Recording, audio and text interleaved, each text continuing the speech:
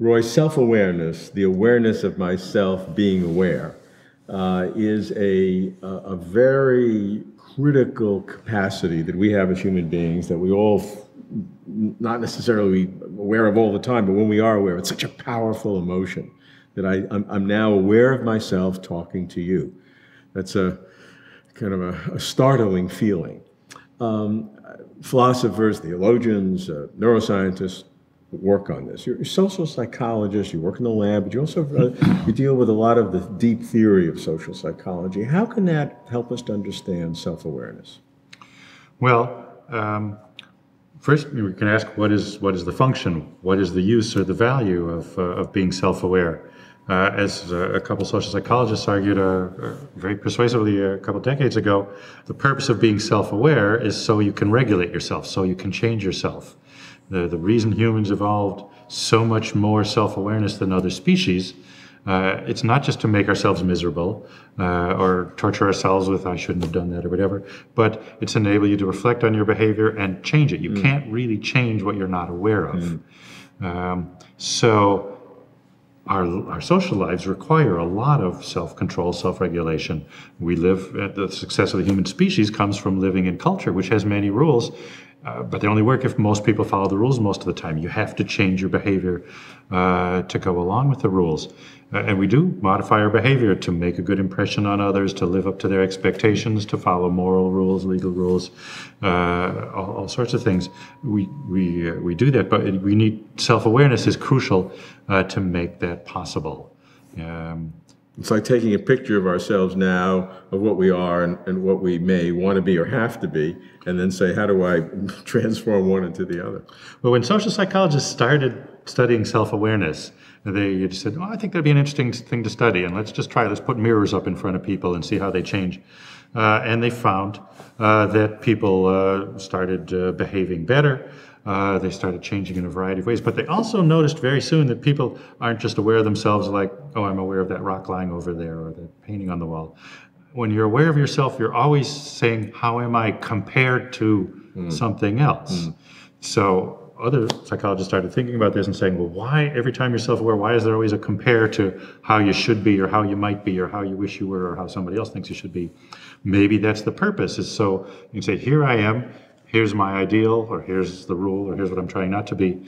How can I increase this distance, lower this distance? How can I become more what I want to be? So our continuous process of changing ourselves to adjust to our social environment so as to get more out of it, have better relationships, have more love, more money, all that, that comes because we change ourselves to fit in, and that requires self-awareness. If you're not aware of some aspect of your behavior, it's very hard to control.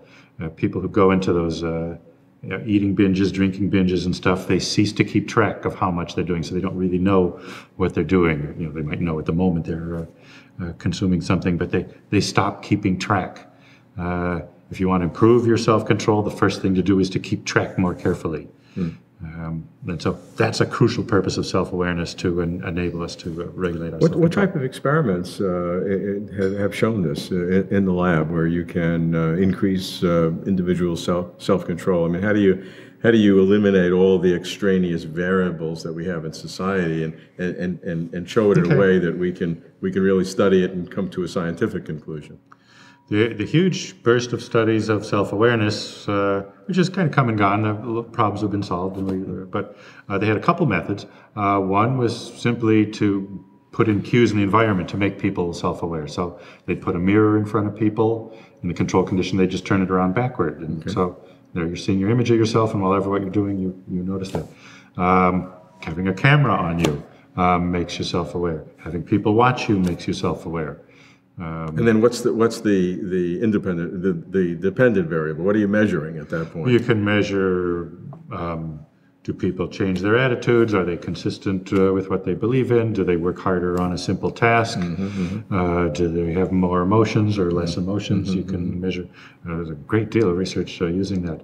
Another method that was used was to look at personality differences. Some people are just chronically much more self-aware than others. So psychologists it's a big job to develop a questionnaire and do all the statistics and psychometric properties, but there's some good ones that say, these people, and there's actually two kinds of self-awareness. They're somewhat distinct. One is you think about your own thoughts, you're sort of into yourself, and you attend to your emotions, and you notice. People who are low on that just may not even notice how they feel or whatever. The other kind is called public self-consciousness, which is attunement to how other people perceive you. So there it might be, for example, chronic dieters often have low private self-consciousness because they learn to avoid noticing the inner cues when they're hungry, which comes back to bite them because then they also don't notice the inner cues that tell them when they're full. But they're often highly sensitive to other people. Do those people think I'm fat? Do they think I'm eating too much as well? So you can be high on both, low on both, or high is there a correlation? There's a small correlation, but they are But they work quite independently. distinct. Yeah, Interesting. Yes. And so how do you see them being, if those are the two major components of human self-awareness, how does that affect the development of human species? Well, we evolved to survive and reproduce. I mean, all animals have to survive and reproduce. Our strategy is to belong to these groups. So the first thing you have to do is get some groups to accept you and not kick you out. People care about social approval, about whether others like them. I'm just actually looking into are there any traces of this in other species, but we care much more about what other people's opinions are, and I think that goes with trying to become accepted into a group. So self-awareness is important for that, especially public self-awareness. Why don't they like me? How can I change to be more of the sort of person that others will want to have join their group and hire me and marry me and all those other things. So being better at that probably was a huge advantage, and that's why we're descended from the ancestors who kept having a little bit more of that than the rivals. Certainly the public self-awareness, that makes sense for increased reproductive success in society. But how about the private one?